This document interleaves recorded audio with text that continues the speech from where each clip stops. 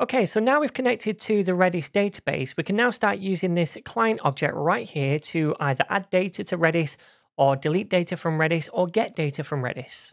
Now to begin with, I'm going to be adding data by using this create component right here.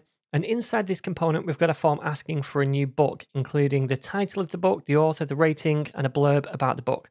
And when we submit this form, we're firing a local action called handle submit inside this component. Now, inside that function, we take the form data, which is automatically taken in from the form when we use the action, and then we call the create book server action from here. Now, the reason I'm doing it this way and not calling the server action directly from the form is so that the server action can return an error to this component inside this function right here if there is one later on. And then we can store that error in this result and update the error state if there is one so we can output it in the form.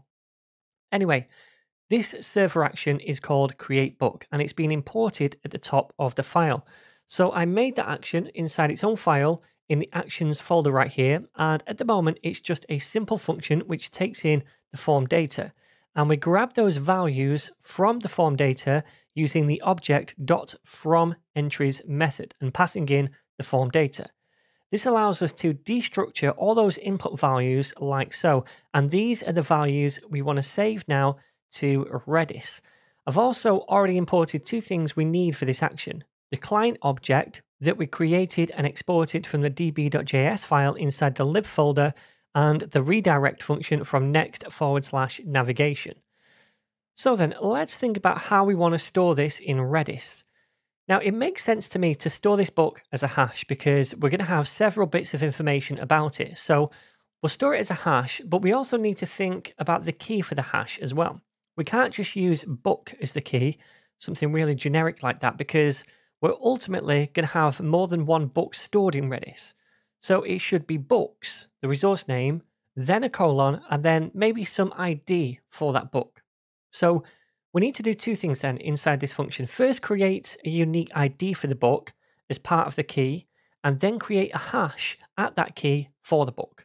Now for the ID, you're probably best using some third-party library to generate them, but for now, I'm just going to use the math object to generate one instead. Now there is a tiny chance that this will create duplicate IDs, but that chance is going to be really slim considering we're just going to be adding a handful of books. So for this tutorial, it's going to work fine, hopefully. So the way we're going to do this is by saying const ID is equal to the math object dot floor to floor the result of what we're about to do. Then we'll take a random number. Oops, it should be math.random. And that's going to be a random number between 0 and 1. And then we times it by a very large number. So we'll just times it by 100,000. And that basically gets us an integer between 0 and 100,000. So that's going to be the random ID that we give to a book. Like I said, there's a very, very small chance we're going to get a duplicate. So I wouldn't use this in production. However, for our tutorial, it's going to be fine. So we have the ID. And then after that, we want to save that hash to Redis.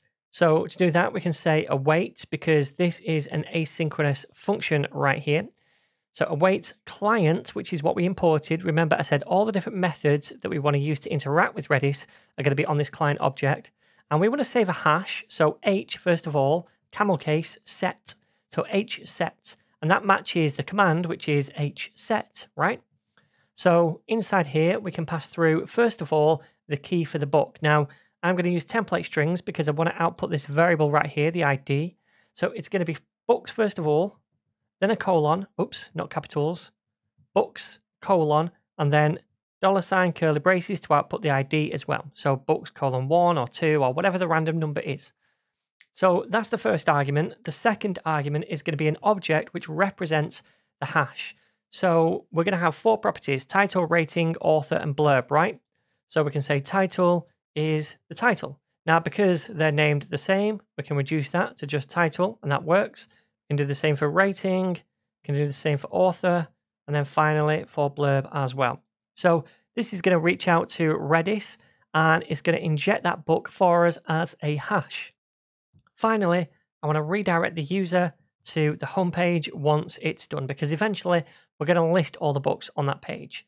All right, so what I'm going to do now is head over to Redis first of all and delete any data that we currently have. So we're starting with a blank slate. Then we're going to go to our web application and we're going to try adding a new book. Okay, so inside Redis Insight, we can see the only data we have currently is books and a colon, then 2. So I'm just going to delete that. And now we have no data whatsoever inside Redis. So now let's try adding a new book. So click on add a book and then we'll say name of the wind. Patrick Rothfuss is the author. The rating is going to be 9. Blah, blah, blah for the blurb. I'm going to add this book and see what happens. Hopefully it's going to add it to Redis and then redirect us back to the homepage. So it does that. If we bring Redis back over here and refresh on the data, yep, we can see now we get books and then this random ID right here. And if we click on that, we can see the title is Name of the Wind, rating 9, author Patrick Rothfuss, and blurb, blah, blah, blah. Awesome. So that is working. I'm going to try adding one more. And that's going to be the final Empire. The author is Brandon Sanderson.